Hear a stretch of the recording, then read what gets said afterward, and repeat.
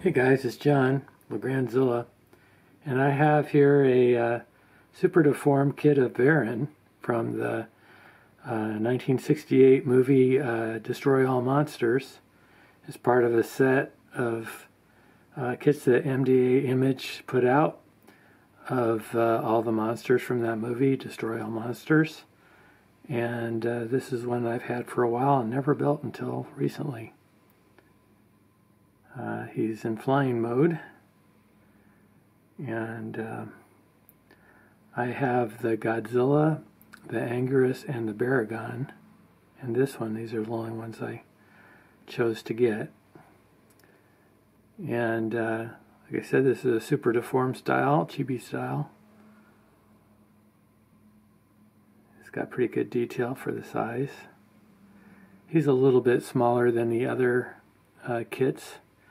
But in the movie, I think the only Varan that they showed was his flying form, and it was in the background because it was so much smaller than the suits.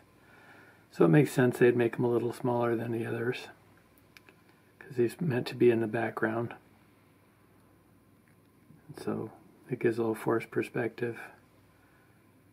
But yeah, this is Varan. Varan originally was in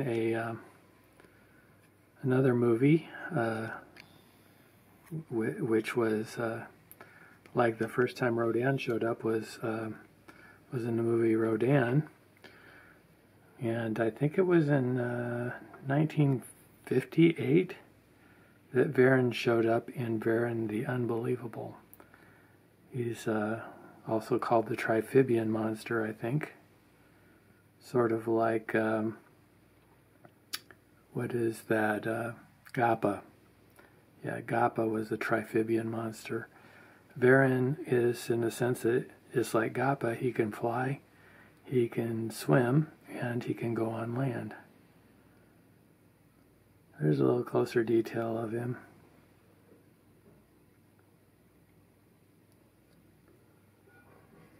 He looks like a pretty happy guy right there.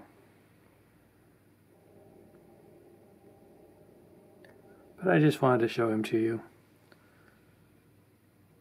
I tried to sell the kit before I built it, and I ended up deciding just to go ahead and build it because I'm building another Varan kit, which I'll show you later, that is Varan from Kaiju Freaks. It's not a super deform, it's actually a kit that is a regular kit. A very good kit. Came with a base.